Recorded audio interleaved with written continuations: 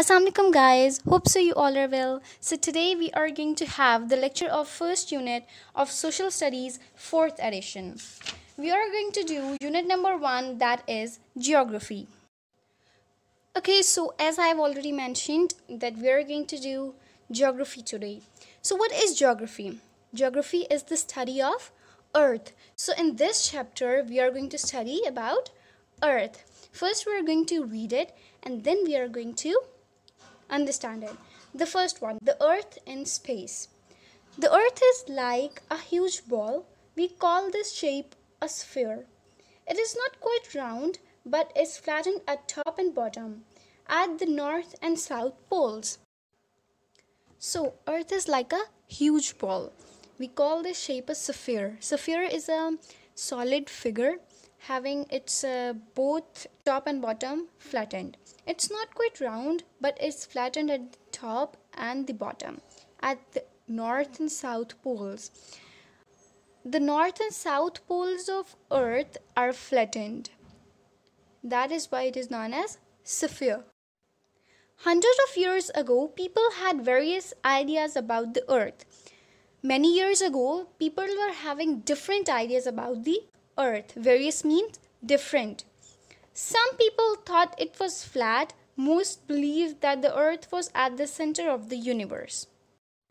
A few of them thought that the earth is flat, but most of them believed that the earth was at the center of the universe. It was present in the center of the universe. They thought the sun and the planets moved around the earth. First, they thought that the sun and other planets in the solar system are moving around the earth. Today we know quite a lot about the earth, the other planets, the sun, the star and the space. Today mankind know much more about the earth, the solar system, the galaxies, the space, the stars, the moon, everything. Astronauts have been into space in spaceships. Spaceships are some specific type of machines that go into the space, that move around the planets or earth, moon, sun, etc. And astronauts are the person that go into space and tell us about the happenings in the space. Man has even landed on the moon. Many astronauts have even landed on the moon. They have even stayed at the moon. Machines called space probes have been sent out into space to find out more about the universe. Space probes are some specific type of machines that is sent in the universe to transfer different types of messages and the environment of the space. Satellites orbit, go around the earth. They receive and send radio and television signals and gather and send information such as high quality images of space back to the earth. When we type space on Google, we see many images over there of the space, earth, different planets, galaxies, star, moon, everything. This is just because of space probes. Space probes take the clear and high quality images of the solar system. Over here, some satellite images have been used to improve maps. Those images which space probes take help to make maps. Here are some examples of those pictures. Next is, when we talk about the earth and its movements, we use some special words. Here are some that you should know. For the specificity of this space, we are going to use some specific type of words. The first one is orbit. The path of the earth around the sun. Other planets and satellites also have orbit. To understand, I will say orbit is an imaginary path. It does not exist in the solar system. We just imagine that there is a path on which earth is moving around the sun or moon is moving around the earth. It does not exist actually in the solar system, but we are imagining it. Next is axis. This is an imaginary line running from the North Pole to the South Pole through the center of the earth. The center is tilted at 23.5 degrees on its axis. In this case, we actually don't have that line or that pole that is moving through the center of the earth, but we are imagining it. The earth is tilted at 23.5 degrees on its axis. Next is equator, an imaginary line that runs all the way around the middle of the earth. You can see the word imaginary. Imaginary means that does not actually exist. We only have in our minds. An imaginary line that runs all the way around the middle of the earth.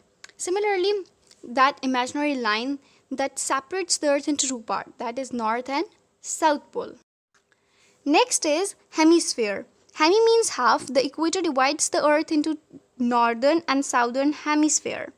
When the equator divides the earth into two parts, north and south, the hemisphere, one part is known as hemisphere. Hemi means half. Hemi means half.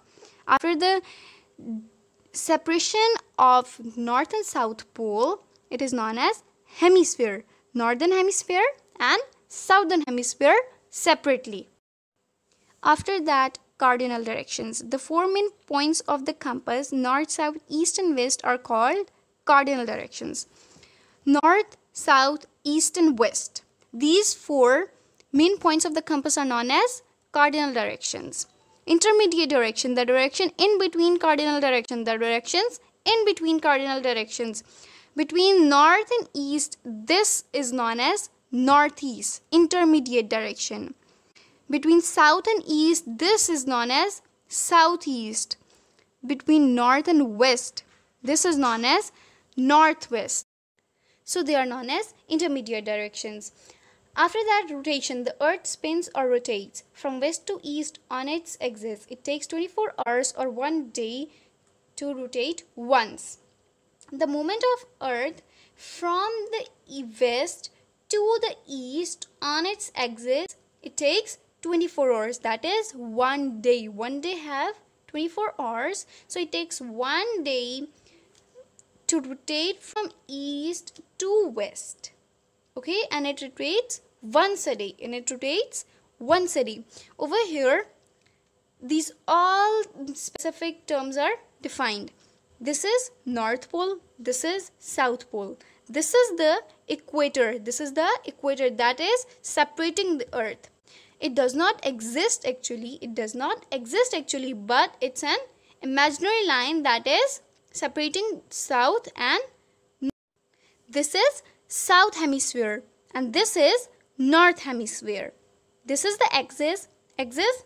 What was axis? The imaginary line running from the north pole to the south pole through the center of the earth. Okay. After that, revolution.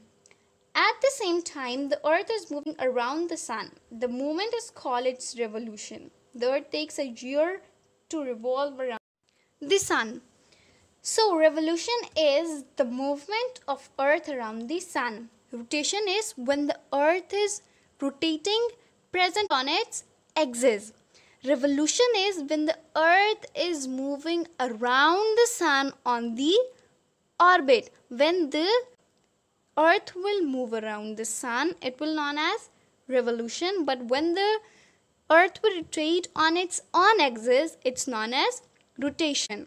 Over here, when it's moving on its specific place, it's known as rotation. But when it's taking a complete path, this is the sun, and when it's completing a complete path around the sun, this is known as revolution. Okay, so we have done page number 2 and page number 3 reading, and inshallah tomorrow we will go to the next page and we will cover this chapter as soon as possible. So I hope you like the video. If you like the video, then thumbs up, and do not forget to subscribe to my channel. I will meet you tomorrow with a new interesting video. Allah Hafiz.